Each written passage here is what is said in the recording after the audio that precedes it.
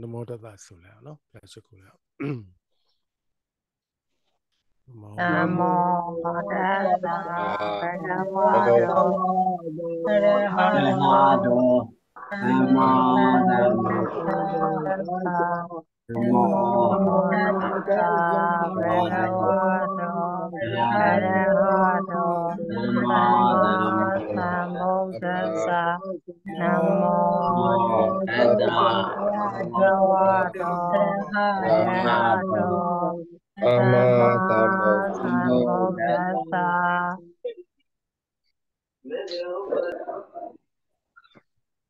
မင်္ဂလာပါဆရာဟုတ်ကဲ့မင်္ဂလာပါကဲဒီနေ့ကတော့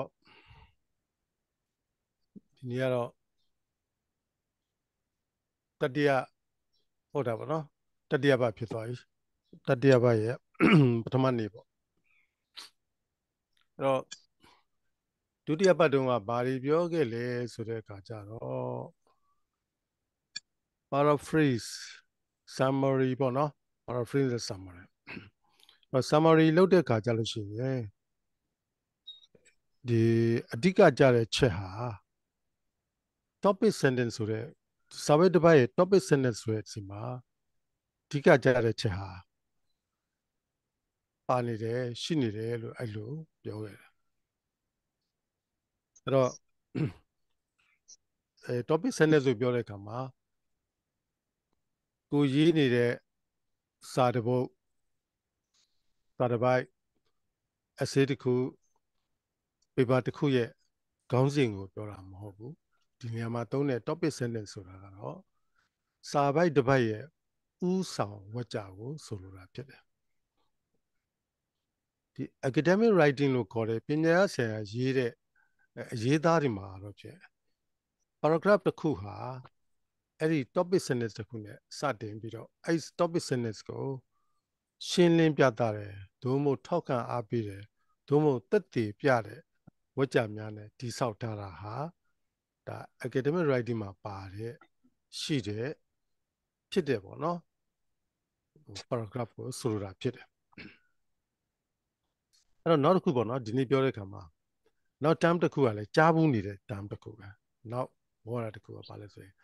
thesis statement လို့ခေါ်တာပေါ့နော် thesis statementဆိုတာလည်းပဲthesis နဲ့ကြားနေတာပေါ့နော်ဒါပေမဲ့ thesis statement ကလည်းပဲအရင်ကြားဘူးနေတဲ့ပုံစံမျိုးကျမ်းကောင်းစဉ်ရဲ့ကျမ်းကိုခေါ်တာမဟုတ်ဘူးကျမ်းကောင်းစဉ်ရဲ့ statement ကိုပြောတာမဟုတ်ဘူးကိုရေးမဲ့စာပိုက်တစ်ပိုက်မှာထိတ်ဆုံးကနေပြီးတော့အဓိကကြားတဲ့အချက်တွေကိုပထမဦးဆုံး introduction လုပ်ပေးလိုက်တဲ့ paragraph မှာပါတဲ့အဓိကအကြဆုံး statement သို့မဟုတ် sentence ကိုအဲ့လို thesis statement လို့ခေါ်ခြင်းဖြစ်တယ်ဆိုတော့ဒီနေ့ခေါင်းစဉ်ကဘာလဲဆိုတော့က anatomy of a paragraph လို့ဒီလိုလေးခေါင်းစဉ်တတ်ထားတယ်နော် anatomy ဆိုတာဘာလဲဆိုရင်တော့စေသိပ္ပံမှာတော့ပြန်ခန္ဓာဗေဒပေါ့နော်ခန္ဓာဗေဒလို့ပြောရတဲ့ကြောင့်မလို့ခန္ဓာကိုယ်ထဲမှာဘာတွေရှိသလဲဆိုတာကိုလေ့လာတဲ့ပညာပေါ့နော်ခန္ဓာဗေဒအဲ့လိုပဲအခုဒီ anatomy of paragraph လို့ပြောရတဲ့ကြောင့်မလို့စာပိုက်တစ်ပိုက်မှာ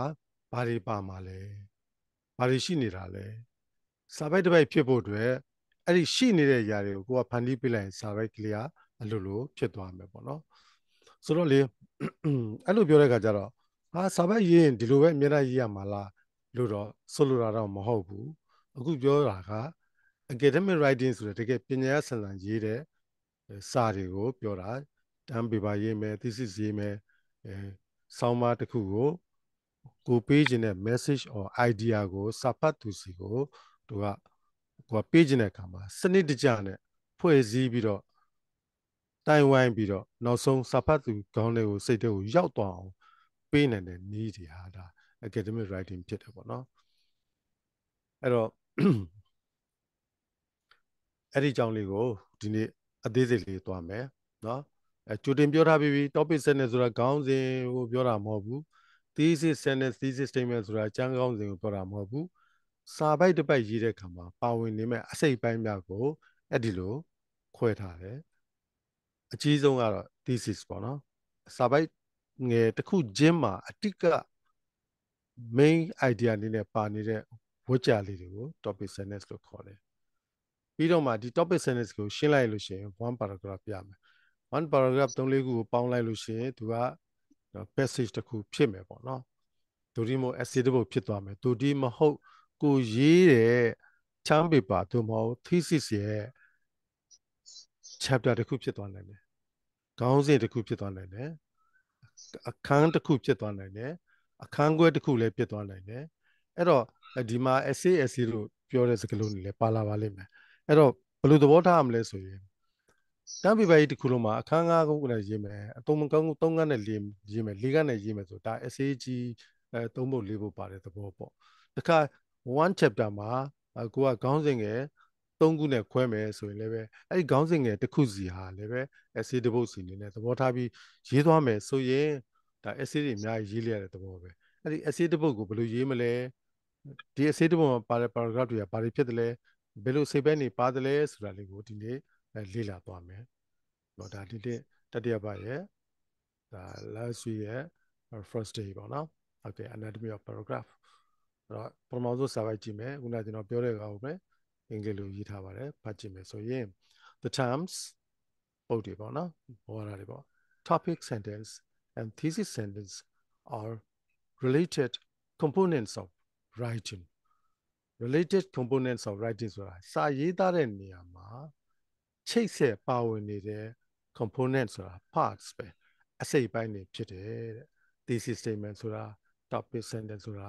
တခါတလေလဲ thesis sentence ခေါ်မယ် thesis statement ခေါ်မယ်တခါတလေလဲပဲ topic sentence ခေါ်မယ် topic statement လို့ခေါ်မယ် sentence statement အတူပဲပေါ့နော်အဲ့နည်းနည်းလေးပို့ပြီးရှင်းလိုက်မယ် particularly အထူးသဖြင့် in the context of essay and longer research paper writing အထူးသဖြင့်ပေါ့နော် particularly ဆိုတာအထူးသဖြင့်တော့ဖြင့် research paper writing ပို့ပြီးရှိတဲ့ research paper writing သို့မဟုတ် essay writing မှာ in the context ဆိုပြီးတော့ပါဝင်နေတဲ့အကြောင်းအရာဒီ essay ထဲမှာဒီ term paper ထဲမှာကိုယ့် essay ကြည့်လိုက်အကြီးဆုံးပါနေမှာကစာပိုက်တွေပေါ့ပြီးတော့ဘာကြောင့်ဝကြတွေပေါ့ပြီးတော့စလုံးတွေပေါ့ဒါအားလုံးက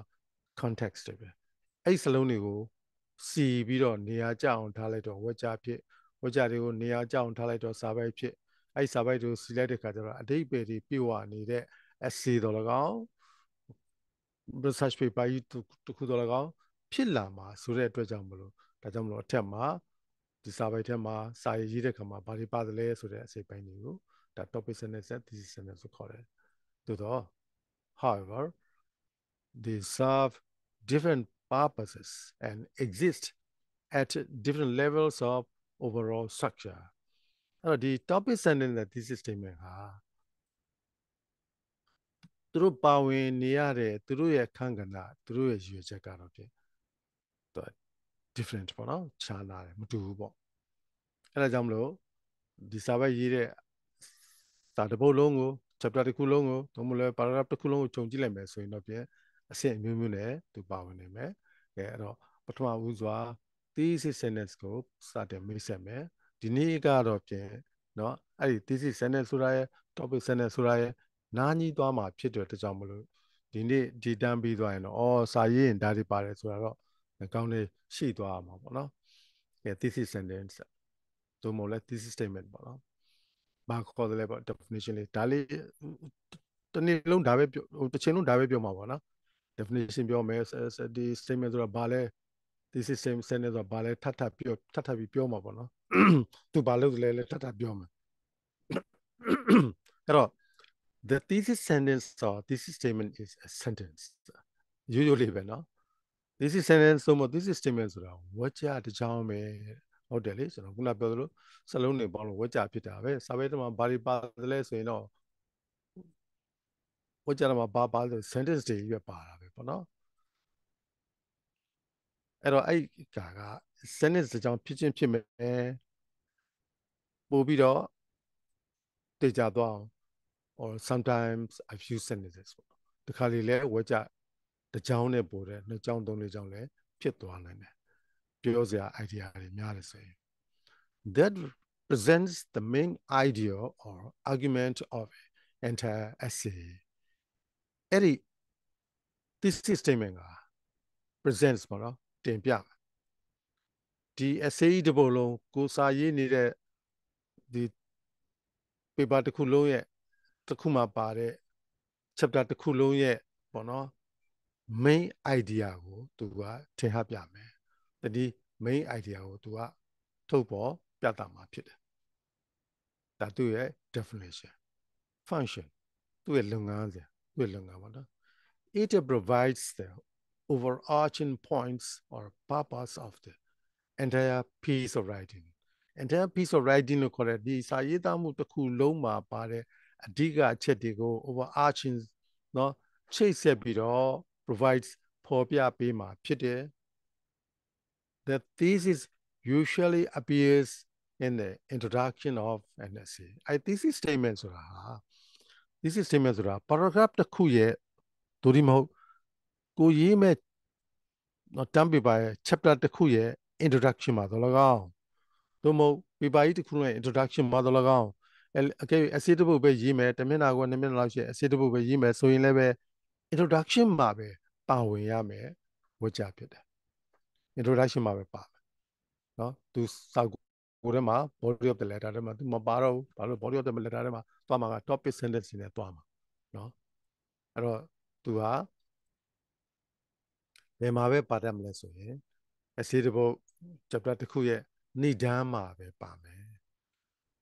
သူရဲ့ scope သူရဲ့ level ပေါ့နော်သူဘယ်လောက်ထီအောင်ကျယ်ဝန်းမလဲဆိုရင် while the topic sentence focuses on a single paragraph the thesis statement addresses the broader scope of the entire essay ခုနကျွန်တော်ပြောတယ် topic sentence ဆိုတဲ့ topic ပေါ့နော် topic ဆိုတဲ့ sentence လေးကသူက single paragraph စာပိုက်တစ်ခုအတွက်ပဲ main idea သူပေးမယ်အဲ့ဒါကြောင့်အဲ့ဒီစာပိုက်ရဲ့အဖွင့်မှာပါဠိပါဠိရှိတယ်ဒိုဒီမဟုတ်ဏိကုံးမှာပါဠိပါဠိရှိတယ်ဒိုဒီမဟုတ်အလယ်မှာလည်းပါပေါ့နော်ဒါပေမဲ့တခြားကြည့်မဲ့ဆိုရင် main idea ကအဲ့ဒီဝါကြတစ်ကြောင်းတော့ဖြစ်ပြီးတော့ကျန်တာတွေကအဲ့ဒီဝါကြကိုရှင်းထားတာကြီးပဲဖြစ်တယ်နော်ပြီးတော့မှကျွန်တော်အသေးစိတ်တစ်ခုစီပြသွားမယ် thesis statement ကြတော့သူ့ရဲ့ scope ပေါ့သူကတော့ဘာလဲဆိုရင် broader တော့ပုံမူကျယ်ပြန့်တဲ့ scope နယ်ပယ်ရှိမယ် of the entire essay chapter ကြီးတစ်ခုလုံးရဲ့တော်လကောင်းဒိုဒီမို့အခန်းငယ်တစ်ခုတော်လကောင်းဒိုဒီမို့ essay တစ်ခုလုံးကိုတော်လကောင်းကိုစားပြုမယ်အဲ့နယ်ပယ်တစ်ခုလုံးကိုသူကကိုစားပြုပြီးတော့သူကဖော်ပြမှာဖြစ်တယ်သို့တော့သူဟာ introduction မှာပဲပါမယ် topic sentence ကပဲပါမလဲ every paragraph မှာ essay တစ်ပုဒ်မှာပေါ်တော့ကျွန်တော်တို့စာပိုက်5ခုပါတယ်ဆိုရင်အဲ့5ခုစလုံးမှာ topic sentence တစ်ကြောင်းစီနဲ့5ကြောင်းပါသွားမှာဘယ်လိုကြောင်းလဲပို့ပြီးရှင်းအောင်နောက်ပြီးတော့ကျွန်တော် AC သွားပါမယ်ကဲအဲ့တော့အရင်ဆုံး thesis statement လေးကိုကြည့်အောင်เนาะ example လေးကြည့်အောင် thesis statement တစ်ခုရဲ့ example လေးကြည့်မယ်ဆိုရင် regular exercises is essential for maintaining good physical and mental health contributing to cardiovascular well-being weight management and stress reduction ဒီလိုဝက်ကြမျိုးဟာဘယ်လိုနည်းနဲ့မှ topic sentence မဖြစ်နိုင်ဘူး။ဘာကြောင့်လဲသူ့မှာအကြောင်းအရာတွေအများကြီးပဲ topic sentence ဆိုလို့ရှိရင်တစ်ချက်တည်းပဲပါအဲ့အချက်တစ်ချက်ကိုရှင်းပြမယ်သက်သေပြမယ်ကောက်ချက်ဆွဲမယ်ဒီလိုရေးရင်ဒါ paragraph ဒီစာပိုက်လေးတစ်ခုဖြစ်မယ်ပေါ့နော်ဒါအခုဒီမှာကြည့်လိုက်ဒီမှာစပြောမယ်ဆိုရင် regular exercise ဆိုတဲ့ဟောရတာတစ်ခုပါလာတယ်နောက်တစ်ခါ physical and mental health ပြောစရာတွေအများကြီးပဲ cardiovascular well-being နှလုံးသွေးကြောကျန်းမာကြံ့ခိုင်ရေး weight management ကိုယ်လေးချိန်ထိန်းသိမ်းဖို့ and stress reduction စိတ်ဖိအားလျှော့ချခြင်းအများကြီးပဲတမ်းဒါတွေအကုန်လုံးအောက်မှာရေးတော့မဲ့စာပိုက်တွေမှာပါသွားတော့မယ်ဆိုတာဒီမှာစပြီးတော့ အစပြောထားတာအခုဒီလိုကြည့်လိုက်တာနဲ့ပဲနားလည်လို့ရတယ်ပါလေ regular exercise ဆိုတာဘာလဲရှင်းပြတော့မယ်အဲ့လို exercise လုပ်တဲ့အတွက်အကျိုးကျေးဇူးကဘာတွေဖြစ်မလဲ physical and mental health လို့ပြော physical health နဲ့ mental health ပေါ့စိတ်ကျန်းမာရေးကိုယ်ကျန်းမာရေးဆိုတာဘာလဲပြောရတော့မယ် cardiovascular well-being ဆိုတာဘာလဲလို့ပြောရတော့မယ် weight management weight ဆိုတာဘာလဲကိုလေးချင်းကလူတယောက်မှရှိတဲ့တာဘယ်လောက်ရှိတယ်ဘယ်နှပေါင်းဆိုရင်ကြော်နေပြီဘယ်နှပေါင်းဆိုရင်တော့နည်းနေပြီဒါကိုဒီအကြောင်းတွေပြောမယ်ဆိုရင်အများကြီးဖြစ်သွားပြန်ပြီ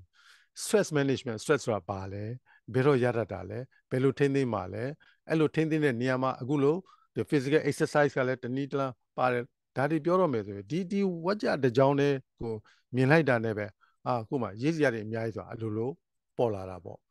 အဲ့ဒီလို thesis statement တစ်ကြောင်းကိုဖော်ထုတ်နိုင်ရင် one chapter one essay one paragraph ကဒါအလိုလိုရေးလို့ရတဲ့သဘောဖြစ်တာပေါ့နော်အဲ့တော့ thesis statement တခုမှာအဲ့ဒီလိုလက္ခဏာတွေရှိရမယ်ဆိုတဲ့အကြောင်းလို့နော် idea တွေအများကြီးပဲ idea တွေအများကြီးပဲနောက်ပြီး thesis statement လို့ပြောတဲ့အတွက်ကြောင့်မလို့သူကအငင်းပွားပွေရတယ်လည်းရှိတယ် idea လည်းဖြစ်မယ် facts တော့လုံးဝမဖြစ်ရဘူးเนาะ facts တော့လုံးဝမဖြစ်ရဘူး facts ကအချက်လက်တစ်ခုတော့ဘလုံးဝမဖြစ်ရဘူးအချက်လက်တစ်ခုဖြစ်လို့ရှိရင်အချက်လက်တစ်ခုဆိုတော့ဘာမှထပ်ပြောစရာမရှိတော့ဘူးဒါပဲဖြစ်နေမယ်အဲ့ဒါဆိုရင်တော့ရှေ့ဆက်ဘာမှရေးလို့မရတော့ဖြစ်သွားမယ်เนาะအဲ့လိုလေးတော့ရှိတယ်နောက်တစ်ခုက question မဖြစ်ရဘူးနောက်တစ်ခုက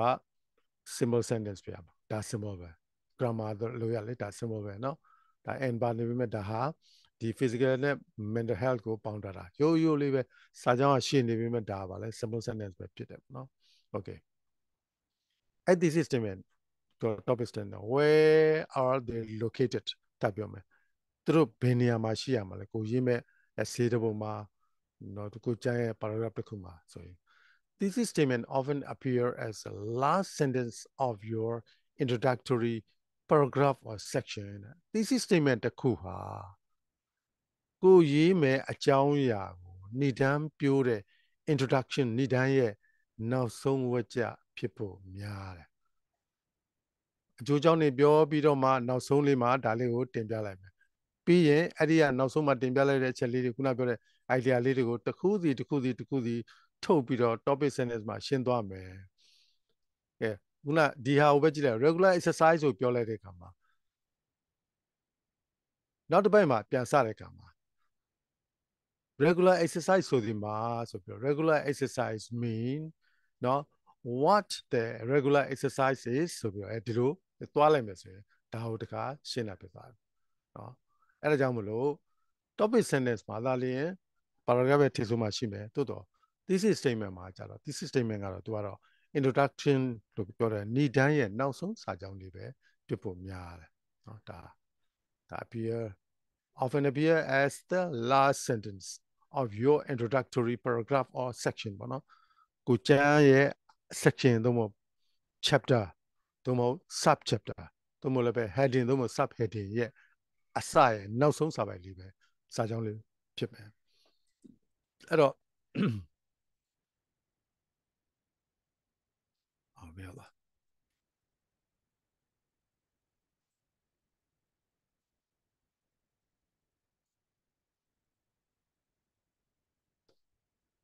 a thesis statement now a thesis statement can appear as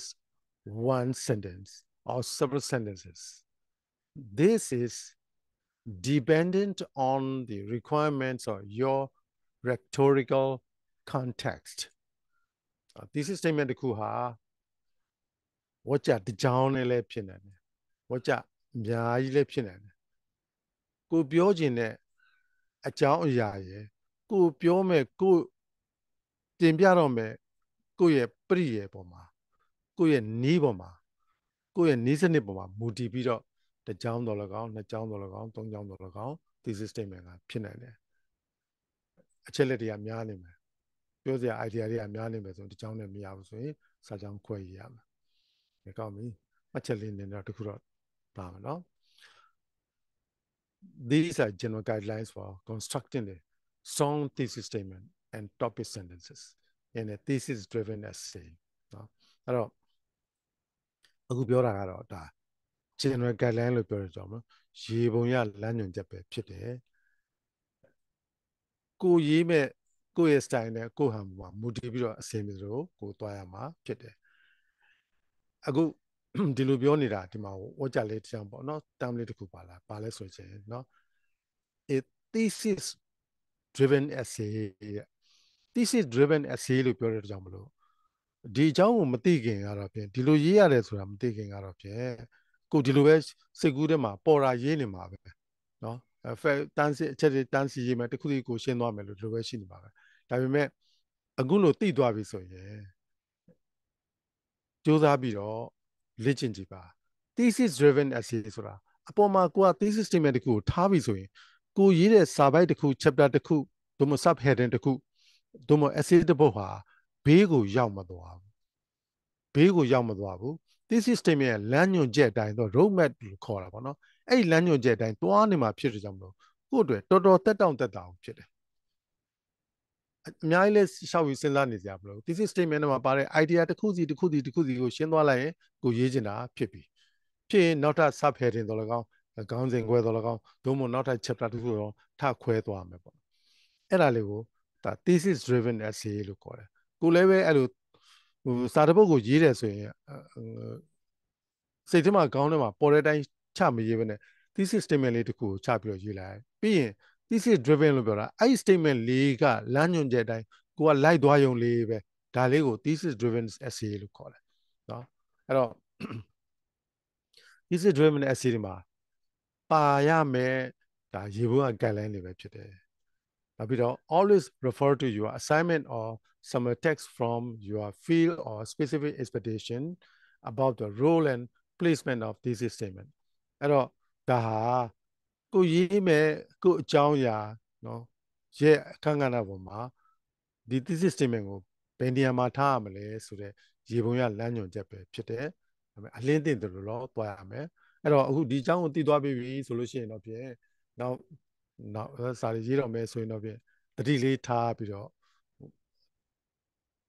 ဏ္ဍန်စာပိုက်လေးကိုတတိထားလိုက်ပေါ့နော်ဒီ introductory paragraph ကို thesis statement နဲ့စလိုက်နိုင်ပြီဆိုရင် automatic ဖြစ်သွားမယ်ခုနကျွန်တော်ပြောသလိုပေါ့နော်ဒီမှာဒီ term တွေကိုရှင်းသွားပြီနောက်ဆုံးဏ္ဍန်ချုပ်လိုက်တာနဲ့အလိုလျောက်နော်အရေးသားကောင်းတဲ့စာပိုက်လေးတစ်ခုဖြစ်သွားမှာဖြစ်တယ်ဒါ thesis statement ပြောတာကဲကျွန်တော်တို့အခုtopic sentence လေးကိုလည်းသွားကြည့်အောင်နော် topic sentence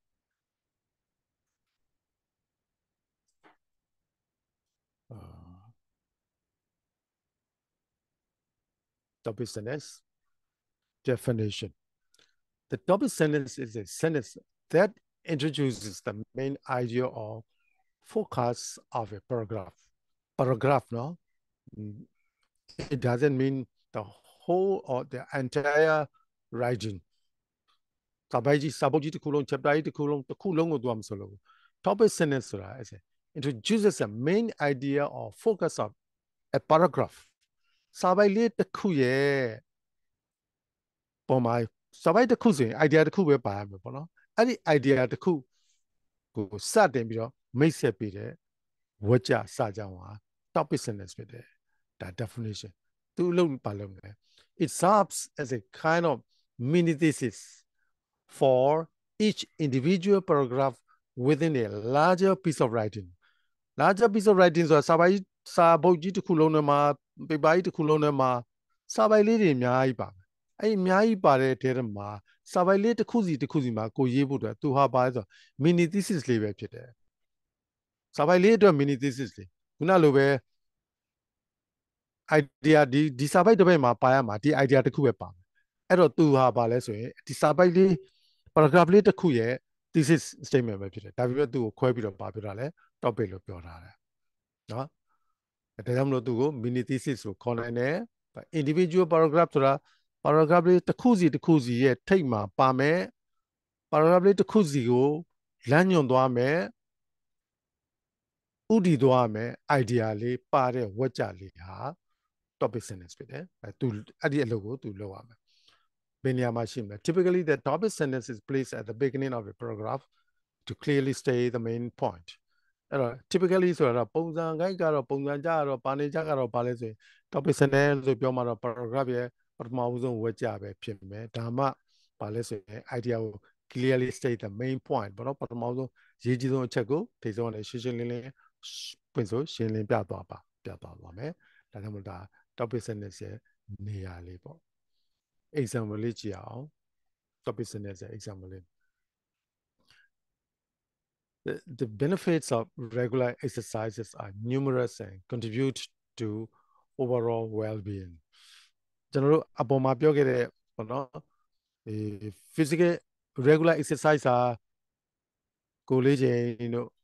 နှလုံးကြသားကောင်းဖို့တို့နောက်တစ်ခါစိတ်ပြရလျှော့ချဖို့တို့စိတ်ချမ်းမာရေးကိုယ်ချမ်းမာရေးအထောက်ပံ့ပေးတယ်ဆိုတော့ thesis statement ကြီးအောက်မှာနောက်တစ်ခုကပါလဲ benefits of regular exercise ဆိုပြီးတော့ regular exercise ဆိုတာကိုဒီ topic စနစ်ရေးပြီးတာနဲ့ရှင်းတော့မှာ regular exercise ဆိုတာမနေ့မှလည်းလုပ်နိုင်တယ်ညမှလည်းလုပ်နိုင်တယ်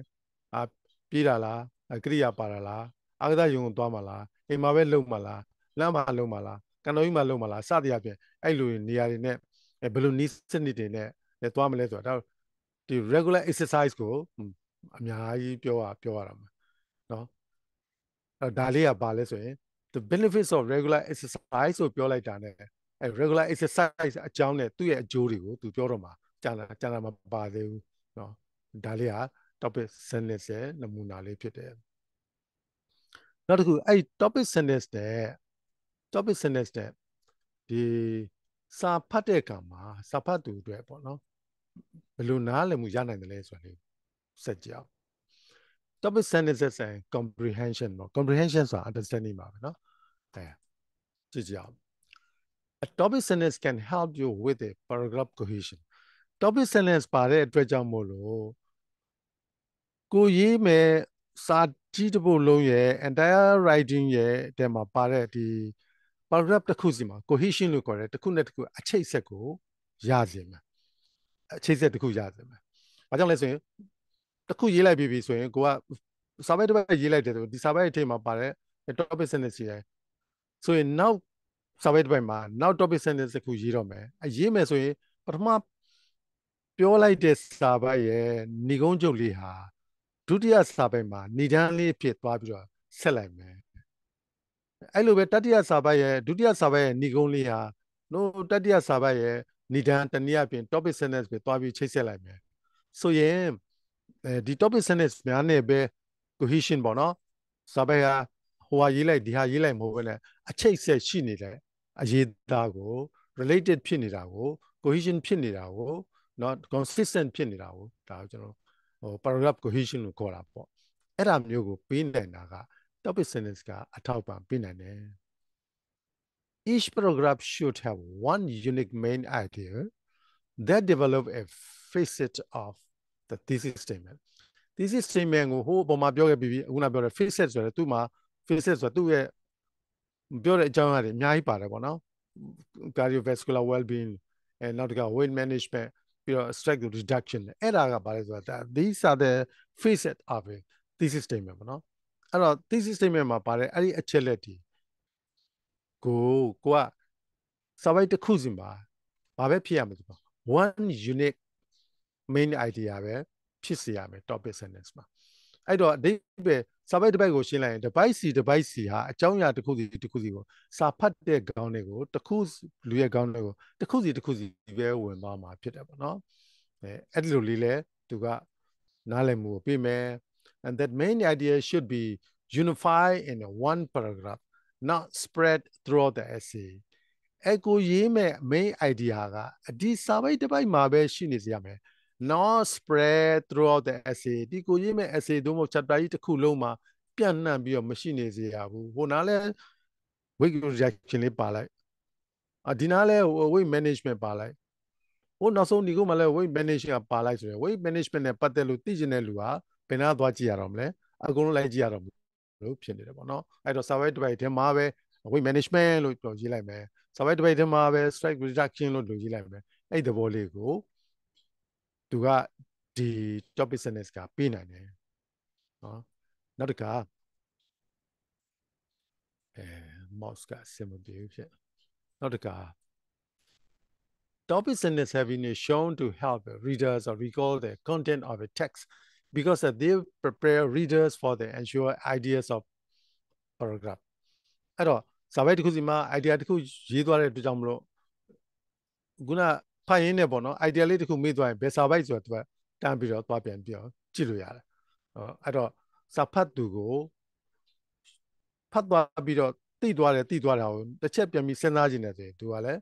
မျက်လုံးတစ်ချက်ဝေ့ကြည့်တာနဲ့အထောက်ပံ့ပေးနိုင်တဲ့သဘောရှိတယ်ဒီလိုတစ်ခုစီ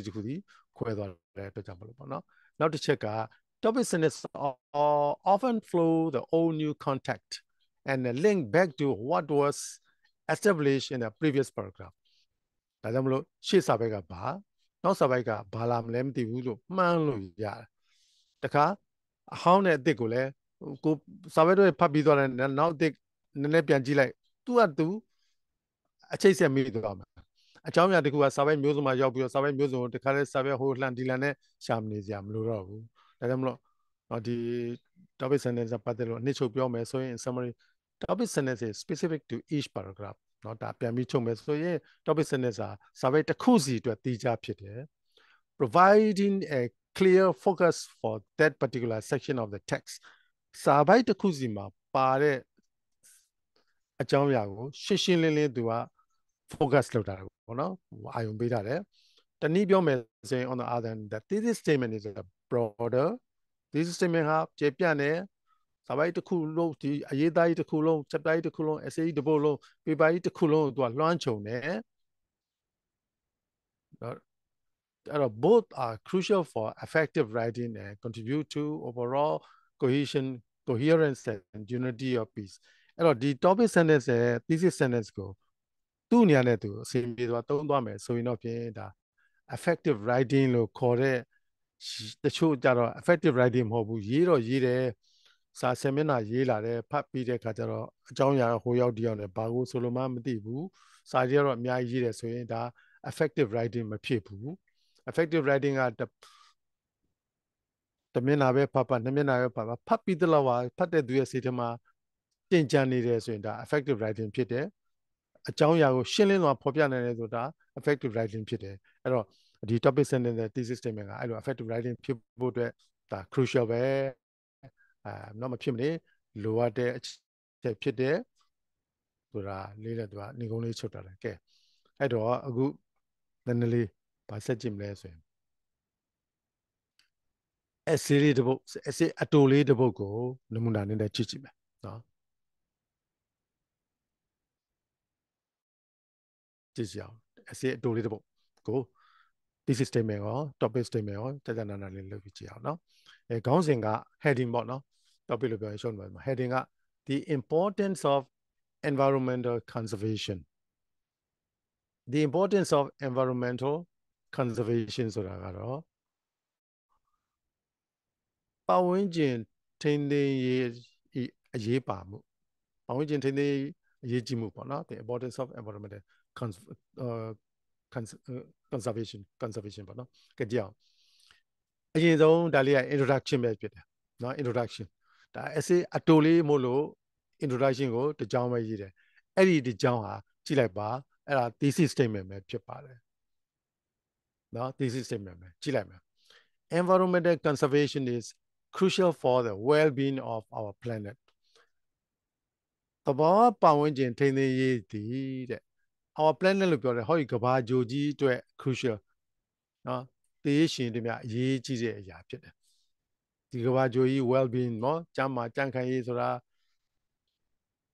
ရာသီဥတုတွေကောင်းနေမယ်အပူအေးတွေမြနေမယ်မြေသားတွေစိုက်ပျိုးလို့ကောင်းနေမယ်ယောဂဗျာတွေလည်းကင်းရှင်းနေမယ်နော်အဲ့လိုအခြေအနေမျိုးဖြစ်နေဖို့အတွက်ဟာတဲ့ဘာလို့လဲဆိုရင်တဘာဝပေါင်းကျင်ထိန်းသိမ်းဟာ crucial ပေါ့နော်အလွန်တရာမှအရေးကြီးတယ်သေရေးရှင်ဒီမှာအရေးကြီးတဲ့အဖြစ်တယ်။ဘာကြောင့်လဲဆိုရင် as it directly impact ecosystem ဘာကြောင့်လဲဆိုရင်ဒီပတ်ဝန်းကျင်ထိန်းသိမ်းရေးတည်တဲ့တက်ရိုက်သက်ရောက်မှုရှိတယ် ecosystem လို့ခေါ်တဲ့ဂေဟစနစ်ပေါ်မှာနောက်တစ်ခါ biodiversity လို့ခေါ်တဲ့ဇီဝမျိုးကွဲများဖြစ်ခြင်းပေါ်မှာလည်းပဲတက်ရိုက်အကျိုးသက်ရောက်မှုရှိတယ် and overall health of the earth ဆိုကဘာကြီးတစ်ခုလုံးရဲ့ကျန်းမာကြံ့ခိုင်ရေးဟောအခြေအနေတွေကောင်းနေဖို့ပေါ်မှာလည်းပဲเนาะတိုက်ရိုက်အကျိုးသက်ရောက်မှုရှိတယ်ဆိုဒီမှာ ecosystem ဆိုတာရယ် biodiversity ဆိုတာရယ် health of earth ဆိုတာဒီ statement မှာပြောစရာဒီအစိမ်းလေးကတစ်ချက်အဝါကတစ်ချက်ဟောဒီအပြားတစ်ချက်အချက်၃ချက်ပါအဲ့ဒီအချက်၃ချက်ကိုရှင်းသွားမယ်ဆိုရင်စာပိုက်၃ပိုက်ပြီးသွားတယ်စာပိုက်၃ပိုက်ပြီးသွားပြီဆိုရင်နေကုန်းထုတ်လိုက်ရင်ဒီအစေကရေးပြီးသားဖြစ်သွားတယ်ကဲဘယ်လိုဆက်ရေးသွားမလဲเนาะကြည့်အောင်ပထမအဦးဆုံးစာကြောင်းပေါ့အဲ့တော့ဒီဟာကဘာလဲဆိုရင် introduction ကအများကြီးလည်းရေးနိုင်ပါလေသို့တော့ဒီမှာတူအောင်လို့ပေါ့နော်ဒီကြောင့်လည်းရေးလိုက်တယ်ရေးလိုက်ပြီးတော့ဒီမှာရှင်းစရာအချက်၃ချက်ပါတယ်အဲ့တော့ thesis statement လို့ပြောမယ်ဆိုရင်အပေါ်မှာတော့လည်း regular exercise မှာဆို5ချက်6ခုလောက်ပါတယ်ရှင်းစရာတွေဒီ essay တူတူလေးမှာကိုပဲရှင်းစရာ3ခုက thesis statement မှာတခါလည်းအပြီးစီးထည့်သွားတယ်အဲ့တော့ဒီ thesis statement ဟာဒီ essay တစ်ပုဒ်လုံးကိုသူက overall ပေါ့နော်သူကလွှမ်းခြုံသွားမယ်အချက်လက်တွေဖြစ်တယ်ကဲအခုပထမစာပဲစကြည့်အောင်Our primary reason for prioritizing environmental conservation is its positive impact on ecosystem. အဲ့တော့ဒီတန်းအနေနဲ့ပါလဲဆိုရင်မူလရွယ်ချက် for prioritizing environmental conservation တဘာဝပတ်ဝန်းကျင်ထိန်းသိမ်းရေးကိုဦးစားပေးရခြင်းရဲ့မူလပထမအချက်တစ်ချက်ဟာတဲ့ပါလဲဆိုရင် is a positive impact on ecosystem ဂေဟစနစ်ပေါ်မှာ positive impact ဆိုပါဆိုကောင်းသောသက်ရောက်မှုရှိတယ်ဆိုတာဟာပထမဦးစားပေးပေါ်ပြမယ်အချက်ဖြစ်တယ်အဲ့တော့ကဲဒီလိုဏ္ဍန်လေးရေးလိုက်တဲ့ ecosystem ဆိုတာဘာလဲလို့ပြောရတော့မယ်ဘယ်လို positive impact ဖြစ်တယ်လဲဆိုတာပြောရတော့မယ်အခုဒီတစ်ပိုက်လုံးက ecosystem အကြောင်းပဲပြောမယ် ecosystem တော့ဂေဟစနစ်ပေါ့ဂေဟစနစ်ဆိုတာကတော့ကျွန်တော်တို့ပြောမယ်ဆိုရင်တော့ပေါ့နော်ဒီနေရာတနေရာမှာဝန်းကျင်တစ်ခုမှာပေါ့နော် area တစ်ခုမှာရှိနေတဲ့သက်ရှိတွေဟာသူ့အလိုက်တိုင်းအဲ့ဒီမှာဒီအသက်ရှင်သန်ဖို့အတွက်အစာအာဟာရအလိုလျောက်ရှိနေပြီးသားနေရာလေးကို ecosystem လို့ခေါ်တယ် ecosystem မှာကမ္ဘာပေါ်မှာအများကြီးရှိတယ်အိမ်တကားအိမ်ကြောင်အိမ်ရဲ့ပစ္စည်းထားတဲ့ဂိုဒေါင်တွေကပင်ကိုအိမ်တွေနဲ့ရှုပ်ထွေးနေတဲ့နေရာမှာလည်းပဲ ecosystem လေးဖြစ်တယ်အဲ့ဒီမှာသတ္တဝါတွေရှိတယ်အကောင်တွေရှိတယ်တကောင်ကိုတကောင်စားပြီးဒီလိုပဲရှင်သန်နေကြတဲ့နေရာလေးပေါ့အဲ့ဒါလေးကို ecosystem ဂေဟစနစ်လေးလို့တခုခေါ်တယ်တခါရေအိုင်တိုင်းရေကန်တကန်မှာလည်းပဲငါးမျိုးစုံရှိတယ်ရေသတ္တဝါမျိုးစုံရှိတယ်တခုကိုတကောင်ကစားပြီးတော့ဒီလိုရှင်သန်ပြီးတော့နေတဲ့နေရာလေးကိုလည်း ecosystem လို့ခေါ်တယ်ဒီ ecosystem ရဲ့အကြီးမားဆုံးနဲ့အကောင်းဆုံးနဲ့နော်ဥပမာပြရမယ်ဆိုဒီကဘာကြီးတစ်ခုလုံးက ecosystem ပဲကဘာပေါ်မှာရှိသမျှအသက်ရှိတဲ့အကုန်လုံးကကဘာပေါ်မှာပဲရှင်သန်ပြီးကဘာပေါ်မှာပဲစားစရာရှာပြီးကဘာပေါ်မှာပဲနေထိုင်ရှင်သန်အသေးဆုံးနောက်ထပ်ပွားများပြီးနေတဲ့ဒီဟာလေးကို ecosystem လို့ခေါ်တယ် ecosystem ပြတ်သွားတယ်ဆိုလို့ရှိရင်အဲ့ဒီမှာတက်ရှိတဲ့အကုန်လုံးပြတ်သုံးရတော့ကျွန်တော်တို့ကဘာကြီးလဲအဲ့လို ecosystem ပြတ်မှာတော်စိုးရိမ်နေရတယ်ပေါ့နော် eco အဲ့တော့ eco လို့ပြောတဲ့ကြောင့်မို့စီးပွားရေးကိုပြောတာမဟုတ်ဘူးနေရာကိုပြောတာ economy ဆိုတာဘာလဲဆိုရင်ဂေဟစနစ်လို့ eco ကိုဂေဟလို့ပြောတာပါလဲဆိုရင် economy ဆိုတော့ပါလဲဆိုရင်အိမ်တအိမ်မှာဝင်ငွေထွက်ငွေမျှတနေမယ်ဆိုရင်ဒါ economy ဖြစ်တာပေါ့နော်အဲ့တော့အိမ်တအိမ်မှာဒေသတစ်ခုမှာနိုင်ငံမှာဝင်ငွေထွက်ငွေမျှတနေဖို့အတွက်ရပ်တည်နိုင်ဖို့အတွက်အကြောင်းအရာတွေကဘာတွေလဲဒါတွေကဘယ်လိုဆောင်ရွက်ရမလဲဘယ်လိုသဘောတရားတွေရှိသလဲဆိုတာဆိုရင်ဒါ economy လို့ဖြစ်သွားတာပေါ့နော်အဲ့တော့ eco ဆိုတာဟာဒီနေရာနဲ့ဆိုင်တယ် ecotourism လို့ပြောမယ်ဆိုရင်တော့ဒီ ecosystem နဲ့ဆိုင်တယ်သဘာဝပတ်ဝန်းကျင်ကိုလေ့လာတဲ့ခံစားတဲ့ဒီကမ္ဘာလဲခီးတဲ့လုပ်ငန်းကို ecotourism လို့ဒီလိုခေါ်တာပေါ့နော်ဒါပါတော့ဒီဝါဒလေးပါလာလို့ပြောလိုက်တာပေါ့နော်အဲ့တော့ ecosystem မှာကျွန်တော်စာရီတော့မဖတ်တော့ပါဘူးเนาะစာဒီသဘောတရားကတော့ ecosystem ဆိုတာ delicate balance of living organism လို့ပြောတယ် delicate balance of living organism လို့ပြောတယ် ecosystem ဆိုတာဘာလဲဆိုလို့ရှိရင် living organism ဆိုတာသက်ရှိတွေဟာရှင်သန်နေဖို့အတွက်မျှတနေရမှာဥပမာ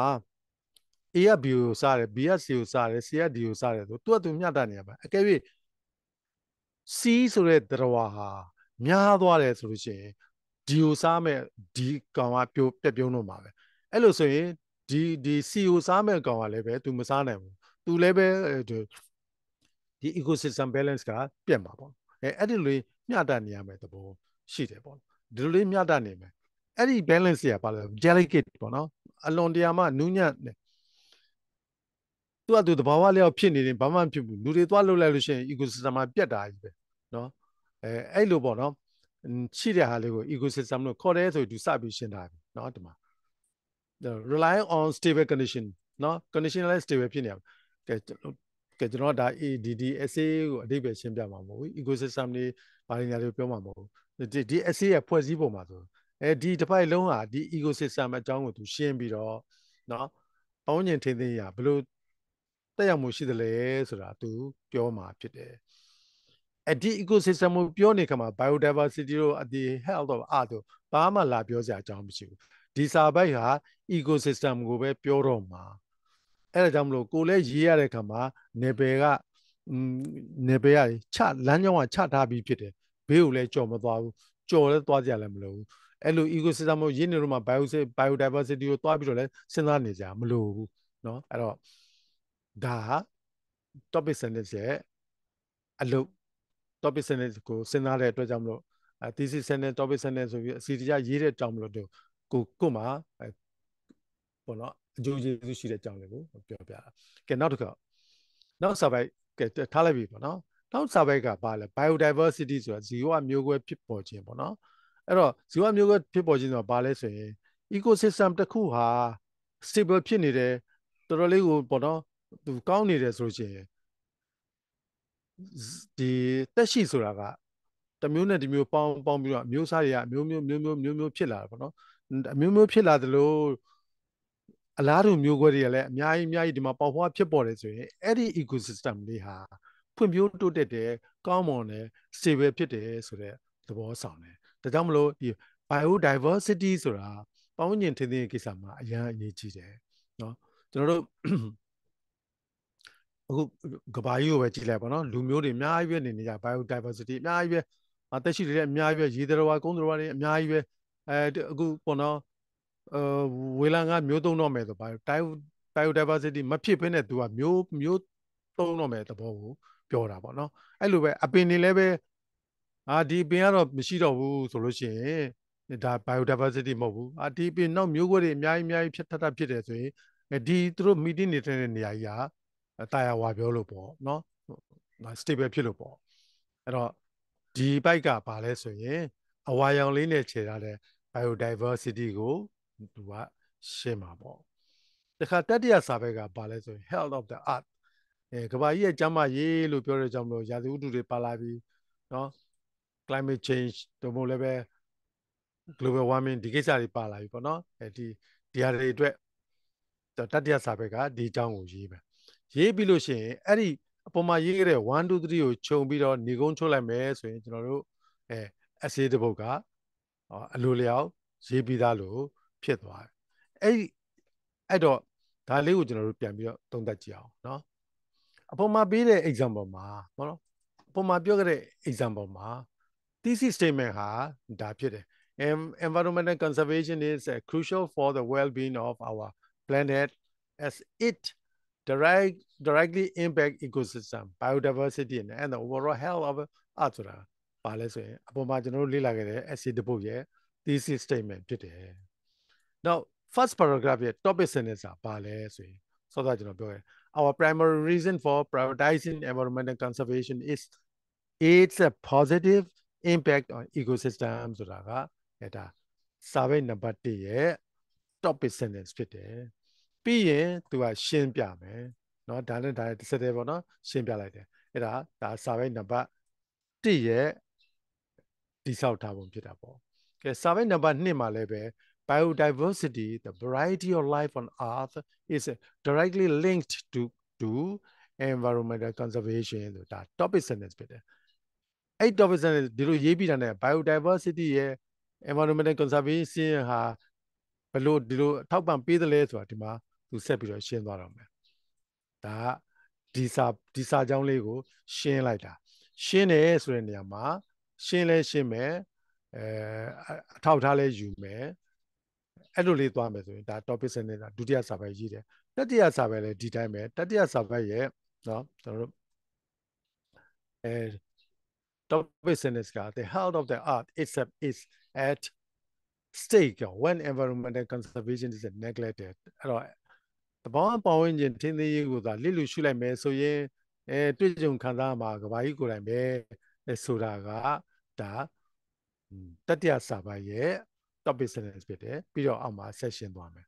ဆိုရင်အလိုလျောက်ပဲ essay တစ်ပုဒ်ရေးပြီးသားဖြစ်သွားတယ်ဒါမျိုးကိုကျွန်တော်တို့ကacademic writing လို့ခေါ်သလိုကျွန်တော်တို့ thesis ရေးတဲ့အခါမှာ term paper ရေးတဲ့အခါမှာ chapter တစ်ခုကိုအဲ့ဒီလိုတည်ဆောက်မယ်နောက်တစ်ခါ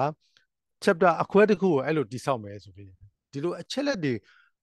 များသောအားဖြင့်ကျွန်တော်တွေ့ရတာပါဆိုအချက်လက်တော့ရှာတယ်အချက်လက်တော့ရှာတာကတော့အချက်လက်တွေရွယ်ဒါပေမဲ့ဒီအချက်လက်တွေတစ်ခုနဲ့တစ်ခုအချိတ်ဆက်ကောရှိသလားမရှိဘူးလားဆိုတာမတွေးမိတဲ့အခါကျတော့ရေးတော့အချက်လက်ကဒီရောက်ရေးနေဒါလေးကဒီထက်မှထည့်ပြီးထည့်ရေးလိုက်ရင်ကောင်းမယ်ဆိုတခါဒီမှာလည်းထပ်ပြီးပါအဲ့ဒီလိုဖြစ်တတ်ပါတယ်ကဲနောက်ခေါင်းစဉ်လေးတစ်ခုကျွန်တော်တို့ပေါ့နော်သွားကြည့်အောင်နောက်ခေါင်းစဉ်လေးတစ်ခုကတော့ပါလဲဆိုရင်နော် rose ပေါ့နော်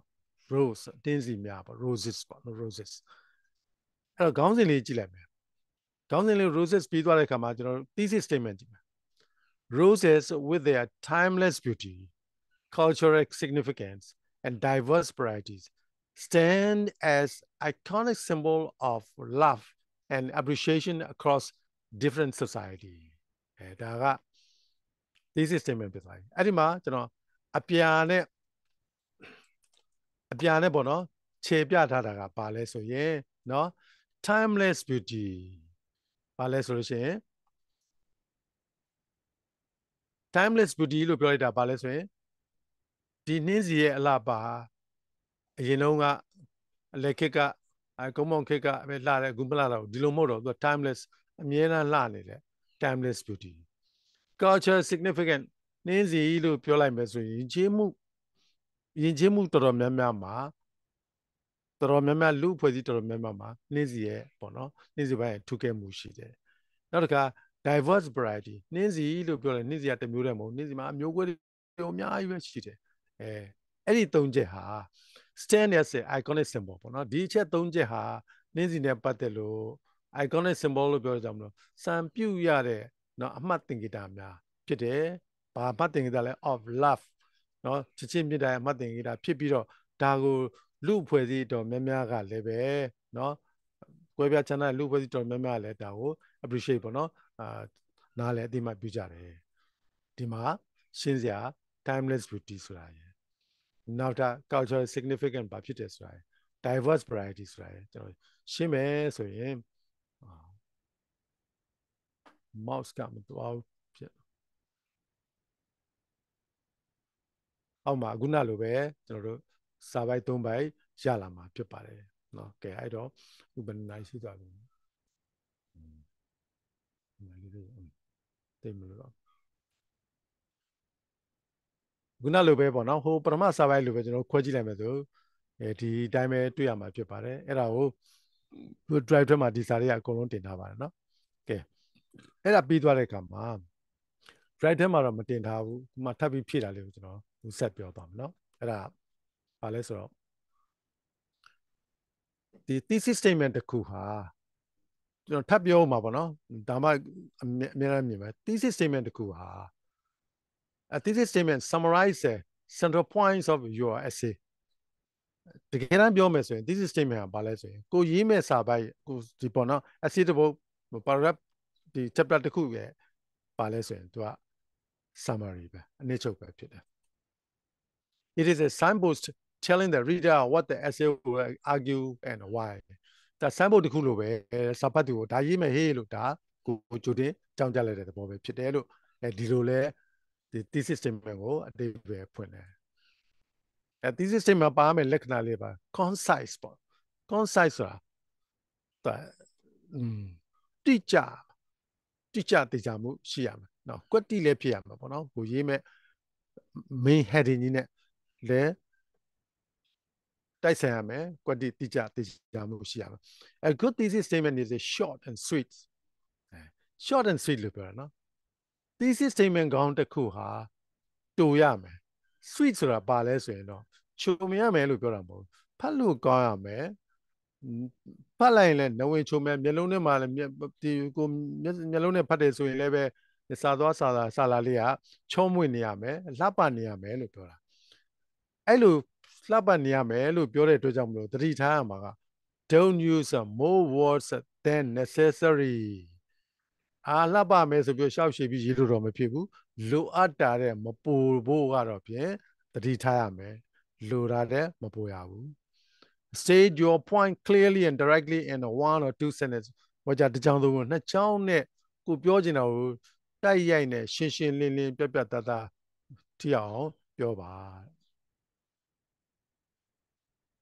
ဒါတစ်ချက်နောက်တစ်ချက်က contentious ဆိုတာဘာလဲဆိုရင်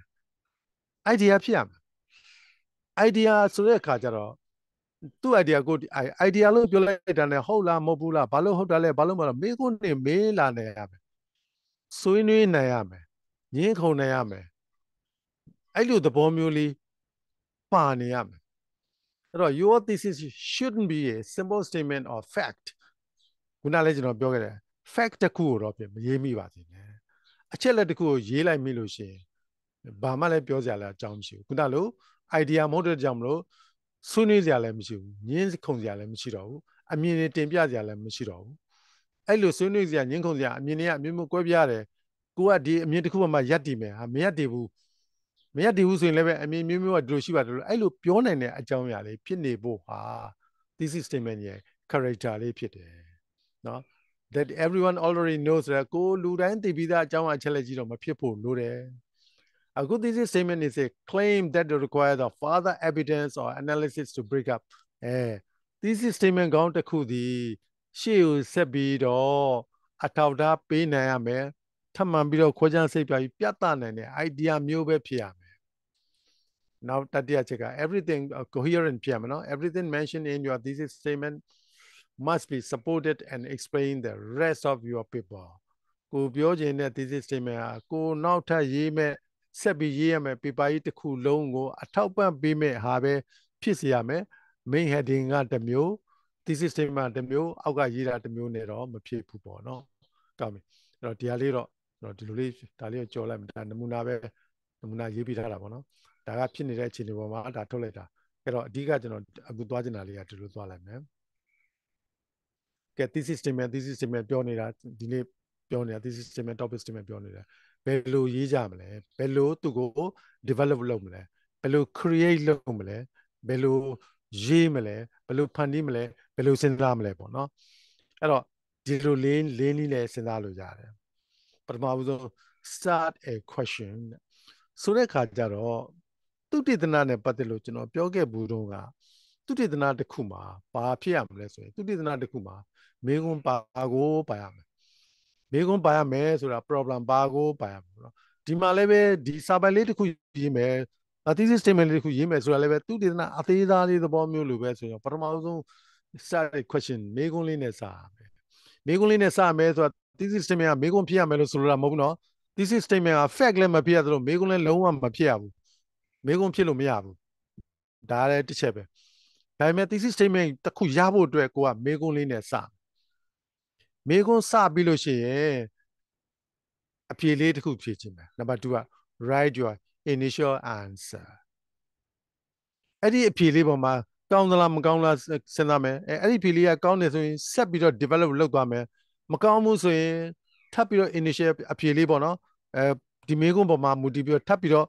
အဖြေလေးထပ်ဖြေကြည့်မယ်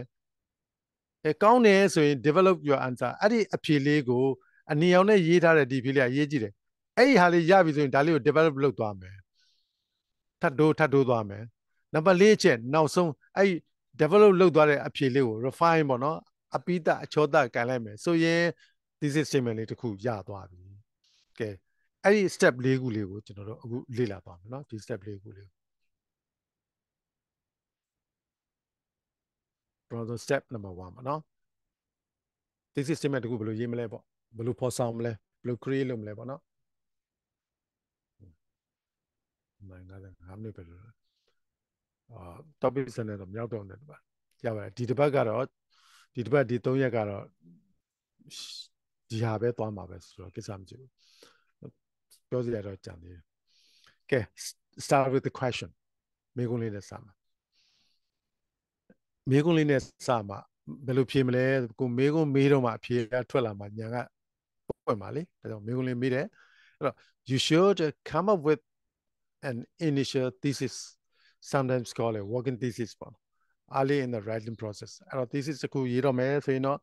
စာရေးတော့မယ်ဆိုရင်တော့ thesis statement တစ်ခုနဲ့တော့စရတော့မယ်အဲ့တော့အဲ့လိုစတော့မယ်လို့ကိုဆုံးဖြတ်ပြီးလို့ရှိရင် as soon as you have decided on your essay topic essay topic ကခေါင်းစဉ်ရေးပြီးเนาะစရိတောက်ချင်းအကျိုးဘာညာခုနပြောတဲ့ဘာလေးပဲဖြစ်ပေါ့เนาะနင်းစီပဲဖြစ်ဖြစ်ဘာစကားဆိုတာပဲဖြစ်ဖြစ်ပေါ့holiday ပဲဖြစ်ဒါမှမဟုတ်ကို thesis ရေးနေဆိုရင်လည်းကို chapter ခေါင်းစဉ်ပဲဖြစ်ပေါ့เนาะတခုရေးပြီးဆိုရင်အဲ့ chapter ခေါင်းစဉ်ပေါ်မှာ chapter ခေါင်းစဉ်ကြီးပဲဖြစ်ဖြစ် sub heading ပဲဖြစ်ဖြစ်နောက်တစ်ခါအခွဲပဲဖြစ်နောက်ထပ်ဟို 1.1 ပဲဖြစ်1.1.2 ပဲဖြစ်1.1.3 ရဲ့ခေါင်းစဉ်လေးပဲဖြစ်ဖြစ်အဲ့ဒီဟာလေးပေါ်မှာအမြဲတမ်းကိုကမလုပ်ရမယ်ဆိုရင်မေးခွန်းလေးမေးမယ်ငါဘာရေးပါလဲရေးမယ့်အကြောင်းလေးကဒီလိုဖြစ်တယ်ဒါဆိုရင်အဖြေကဘာဖြစ်မလဲအဲ့လိုလေးသွားလိုက်လို့ရှိရင် thesis statement လေးကအလိုလိုပေါ်လာနိုင်တယ်เนาะအဲ့တော့ you need to work out on what you want to say about ဟုတ်ပြီဘာပြောချင်တာလဲကိုရင်စဉ်းစားမယ် a clear thesis will give your essay direction and structure အဲ့တော့ချင်းလင်းပြတ်သားတဲ့ thesis ကတော့ကိုရေးဖို့အတွက်လမ်းညွှန်ပြမှာသိကြတယ် okay အရင်ဆုံးဘယ်လိုလေးစပြီးတော့လုပ်ကြည့်မလဲသွားကြည့်မယ်နော် mouse တစ်ခုကတော့ you might already have a question in your assignment but if not try to come up with your own အဲ့တော့ကိုရဲ့ assignment မှာမေးခွန်းကရှိပြီလားမရှိရင်ကိုယ်တိုင်ဖော်ဆောင်လိုက်မယ်အဲ့တော့ what would you like to find out or decide about your topic နော်ကိုခေါင်းစဉ်ကြီးနဲ့ပတ်သက်လို့ငါဘာရှာချင်တာလဲဘာကိုပြောချင်တာလဲဆိုရယ်အဲ့လိုမေးခွန်းလေးထုတ်ကြည့်လေငါဘာရေးမလဲပေါ့နော်အဲ့တော့ you might ask ဒါမျိုးလေးပေါ့နော်ကဲဥပမာတစ်ခုမေးခွန်းလေးလုပ်ကြည့်မယ် has the internet has a positive or negative impact on education အဲ့တော့ internet ပေါ့နော် internet ဟာ education လို့ပြောတယ်ပညာရေးမှာကောင်းသောအကျိုးသက်ရောက်မှုရှိသလားဆိုးသောအကျိုးသက်ရောက်မှုရှိသလား has the internet had a positive or negative impact on education နော်ပညာရေးမှာ internet ဟာကောင်းသောအကျိုးသက်ရောက်မှုရှိသလားဆိုးသောအကျိုးသက်ရောက်မှုရှိသလား That's a question to be started when you create your own thesis statement ပေါ့နော်ကိုယ် thesis statement ကိုရေးတဲ့အခါမှာပထမဦးဆုံးစပြီးတော့ဒီမေးခွန်းလေးမေးကြည့်မယ်အဲ့လိုသွားတဲ့အခါမှာကိုယ် negative ကရေးမှာလား positive ကရေးမှာလားဆိုရယ်အဖြေကိုစဉ်းစားကြည့်မယ်ကိုယ်သဘောပေါ်မှာမူတည်ပေါ့နော်ကဲကောင်းပြီဒီလိုမေးခွန်းဒိုဒီမဟုတ်ဒီလိုလည်းမေးလို့ရတယ် What impact did the invention of Braille ဆိုတာကဘာလဲဆိုရင်မျက်မမြင်များသုံးတဲ့စာရင်းကြီးပေါ့နော် Braille ဆိုတာ the raised dot ပေါ့နော် raised ဒီအဆက်ကလေးတွေချပြီးရေးတဲ့ Braille အဲ့ဒါလေး Braille ခေါ်တယ်เนาะအဲ့တော့ what impact did the invention of Braille have အဲ့တော့ခုန internet မဟုတ်လို့ရှင်လည်းပဲကဲဒီအကြောင်းလေးပေါ့နော် Braille ကိုတီထွင်ခဲ့တဲ့အတွက်ကြောင့်မလို့မျက်မမြင်များပေါ့နော်ပညာသင်ကြားရေးမှာအထောက်ပံ့ပေးသလားမပေးဘူးလားဆိုတော့ဘာများကြိုးသက်ရောက်မှုရှိတယ်လဲအဲဒီလိုလေးမေးခွန်းလေးမေးကြည့်ပါမေးခွန်းနှမျိုးပေါ့နော်တိုက်တယ်လို့မေးလို့ရတယ်မေးပြီးရင်ဒုတိယ step အနေနဲ့ကတော့အဲ့မေးခွန်းကိုကိုကအဖြေဖြေကြည့်ပါမယ်ဖြေကြည့်ပါမယ်နံပါတ်1ပေါ့နော် after some initial research you can formulate a tentative answer to the question အဲ့လိုမေးခွန်းမေးပြီးပြီဆိုရင်တခုတော့ရှိတာပေါ့နော်အဲဒီလိုမေးခွန်းမေးတယ်ထိုင်ပြီးတော့စဉ်းစားလို့ရခြင်းရမယ်မင်းရရင်စာနည်းနည်းပြန်ဖတ်ရင်ဖတ်ရမယ်အဲ့တော့အဲ့ဒီသဘောလေးကိုဒီမှာပါလဲ initial research လို့ခေါ်တယ်စာနည်းနည်းပြန်ဖတ်မယ်ပြန်ပြီးတော့ဒီကောင်းစဉ်လေးနဲ့ပတ်ဒီမေးခွန်းမှာ internet ပတ်တယ်လို့မေးခွန်းကိုပြန်ပြီးတော့မေးကြည့်မယ် ဒီအကြောင်းအရာပြန်ကြည့်မယ် ပြီးတော့ you can formulate a tentative answer to the question အပေါ်မှာမေးခဲ့တဲ့ internet ဟာကောင်းသောတက်ရောက်မှုရှိသလားဆိုးသောတက်ရောက်မှုရှိသလားဆိုတာနဲ့ပတ်သက်လို့စာဖတ်ပြီးတဲ့ကံမှာကိုအဖြေလေးတစ်ခုဖြေကြည့်မယ်ကိုဖြေကြည့်မယ်ပေါ့နော်ဥပမာကောင်းတယ်လို့ပေါ့ကောင်းသောကျိုးတက်ရောက်မှုရှိတယ်လို့ကိုဖြေကြည့်မယ် at this stage it can be simple and it should guide the research process and writing process အဲ့ဒီ stage လေးဟာဘာဖြစ်မလဲဆိုရင်ရိုးရိုးလေးပဲဖြစ်နေမယ်ကောင်းတယ်ပေါ့အင်တာနက်ရှိတာပညာရေးအတွက်ကောင်းတယ်ဒါရိုးရိုးလေးပဲလေဒီစစ်မဲ့ဒါပဲရှိသေးတယ်အဲ့တော့အင်တာနက်ရှိတာပညာသင်ကြားရေးလူတွေပေါ့နော်ပညာလေ့လာစီးပူးဖို့အတွက်ကျန်းမာရေးရေးအတွက်ဒါကောင်းသောအကျိုးသက်ရောက်မှုရှိတယ်လို့ကိုကအဲ့လိုရလိုက်ဒါဒီစစ်မှာ it can be simple ပေါ့နော်ရိုးရိုးလေးပဲဖြစ်နိုင်တယ်ပြီးတော့ it should guide the research process ကိုကကောင်းတာတွေရှာပြီးတော့ရေးတော့မယ်ကောင်းတဲ့အကျိုးသက်ရောက်မှုရှိမယ်မကောင်းတာပါလာရင်လည်းပဲကောင်းတာနဲ့မကောင်းတာချင်းလည်းကောင်းတာပို့ပြီးတော့များနေတယ်ဆိုတော့ပေါ့နော်ဒီလမ်းညွှန်ချက်ကိုကိုကရပြီနော်ကိုရေးရမယ်ဒီ process ကြီးမှာရေးရမယ် process ကြီးမှာကဲအဲ့တော့ခုနဒီ has an internet had a positive or negative impact on education ဆိုတဲ့ဒီကောင်းစရာမှာကိုကဒီလိုအဖြေမျိုးလေးဖြစ်လာပြီဒီလိုဖြေတော့ရသွားပြီ The internet has had more of positive than a negative effect on education internet ဟာပညာရေးနဲ့ပတ်သက်လို့ဆိုးသောအကျိုးသက်ရောက်မှုတဲ့ကောင်းသောအကျိုးသက်ရောက်မှုကပိုများတယ်အဲ့ရသွားနောက်တစ်ခါ Braille နဲ့ပတ်သက်ရော the invention of Braille improved the lives of the blind people Braille ဆိုတဲ့ဒီပေါ့နော်မျက်မြင်များသုံးတဲ့ဒီစာရေးသားနည်းကိုတီထွင်ခြင်းဟာမျက်မြင်များဘဝအတွက်ပုံမတိုးတက်ကောင်းမွန်ဖို့အတွက်ဒါဟာအထောက်ပံ့ပေးတယ်နှစ်ခုဒါနှစ်မျိုးစဉ်းစားလို့နှစ်မျိုးသွားတာပေါ့နော်ကိုကတော့ကိုတကယ်ကြီးတော့တစ်မျိုးလေပေါ့အဲ့လိုတွေရသွားတယ်ဒါ step number 2ပေါ့နော် step number 2အဲ့တော့3သွား step 3 develop your answer အဲ့ဒီကိုဒီလိုရလာတဲ့ဒီဖြေလေးကိုဘာလို့ရမလဲ develop ဆိုတော့ပို့ပြီးတော့ကောင်းသွားအောင်ထပ်ဖြည့်မယ် develop လုပ်ပေးရမယ်ဖွံ့ဖြိုးစေလိုက်မယ်ပေါ့နော်အဲ့တော့ now you need to consider why this is your answer and how you will convince your reader to agree with you အဲ့လိုအဖြေကတော့ကိုကြက်တာဟုတ်ပြီအဲ့ဒီမှာ develop လုပ်တယ်ဆိုတဲ့ကမှာကိုစဉ်းစားရမယ် now you need to consider ကိုစဉ်းစားမှာ why this is your answer အပေါ်ကမင်းကနဲ့ပတ်သက်လို့ဒီဖြေမင်းဘာကြောင့်ရွေးလိုက်တာလဲစဉ်းစားရမယ်ဘာကြောင့်ရွေးလိုက်တာလဲဘာကြောင့်မှမသိဘူးဆိုရင်တော့မဖြစ်တော့ဘူးเนาะအကြောင်းတွေကဒါတွေရှိတာပေါ့အများကြီးရှိတာပေါ့လို့ကိုစဉ်းစားလို့ရရင်တော့ okay ပြီဒါ develop လုပ်လို့ရသွားပြီနောက်ပြီးတော့ and how you will convince your reader to agree with you and နောက်တစ်ခုကဘာလဲဆိုရင်ငါကတော့ကောင်းတယ်လို့ထင်တယ်ကောင်းတာကပိုများတယ်ဟုတ်ပြီအဲ့ကောင်းတယ်ပိုများတယ်ဆိုတဲ့ဒီအချက်လက်တွေကိုစာဖတ်သူကိုနားလည်အောင်ငါဘယ်လိုပြောရင်ကောင်းမလဲဆိုတဲ့ how you will convince your reader to agree with you ကိုကကြိုက်တာနဲ့သူစာဖတ်တဲ့သူကလည်းကိုလိုလိုက်ကြိုက်နိုင်အောင်ငါဘယ်လိုလုပ်ရင်ကောင်းမလဲဆိုတဲ့အသိကိုမှရှိထားမယ်ဘယ်လိုရေးရမလဲဘာရင်းနဲ့ပြောရမလဲဘယ်လိုထောက်ထားရပြရမလဲဒါအစိတ်ထဲမှာအကျဉ်း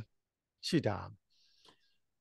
As you read more about your topic and begin writing your answer should get more detail အဲ့တော့ကိုစဉ်းစားမယ်စာနယ်နဲ့ပြန်ဖတ်မယ်ပြန်ရေးရင်အခုကိုဖြေတဲ့အဖြေဟာပို့ပြီးတော့အသေးစိတ်ကြလာမယ်အဲ့တော့ internet ဟာပညာရေးအတွက်ကောင်းတယ်နည်းနည်းလေးတွေ့ကြည့်မယ်ဘာကြောင့်ကောင်းတာလဲเนาะ internet ဟာစာပေဗန်တိုက်ဖြစ်တယ်လို့ကမ္ဘာစာကြည့်တဲ့ကြည့်လည်းဖြစ်တယ်အဲ့ဒါကိုဒီလိုစဉ်းစားကြည့်တဲ့ကောင်เนาะနောက်ပြီးတော့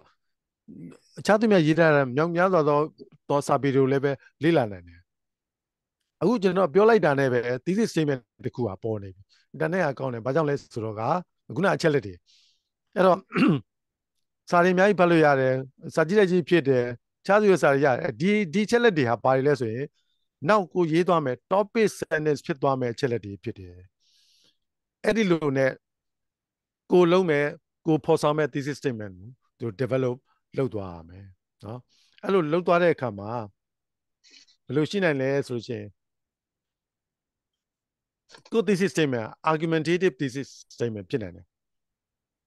ဘာလဲဆိုရင်ကိုကအဆိုတင်ပြီးတော့ဒီအဆိုကို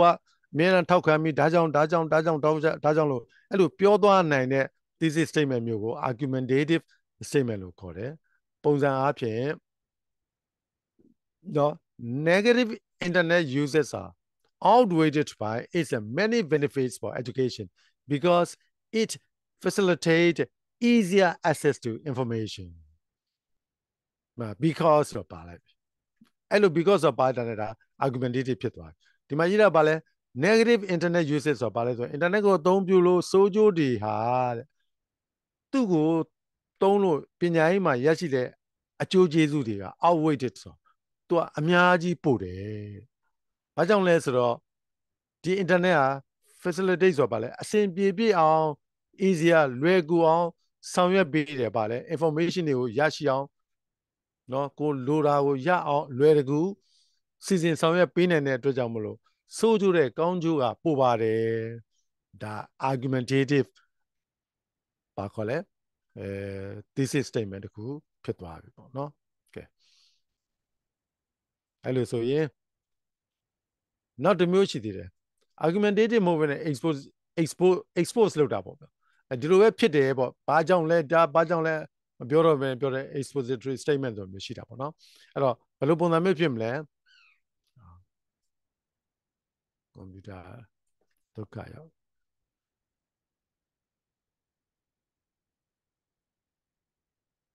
ဒီလို thesis statement ပြော The invention of Braille in 19th century transformed the lives of blind people allowing them to participate in more activity in a public life ဒါကတော့ expose လုပ်တဲ့ဟာပေါ့နော်သူကဖွင့်ဆိုရှင်းပြလို့သူတို့ပြောလို့ရတာပေါ့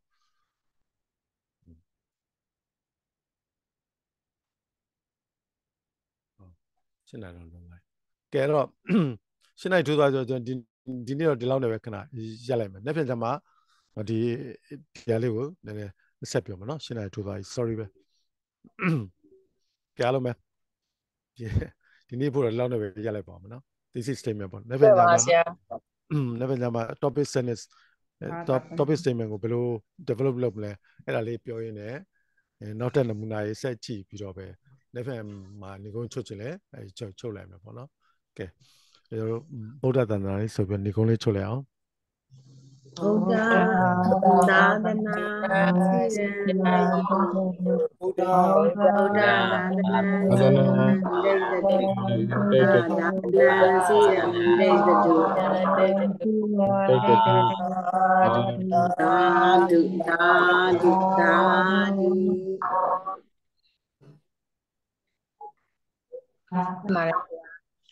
ဒါလည်းနေကောင်းပါစေသာသနာပြုနိုင်ပါစေဆရာကဲမနေ့ပြန်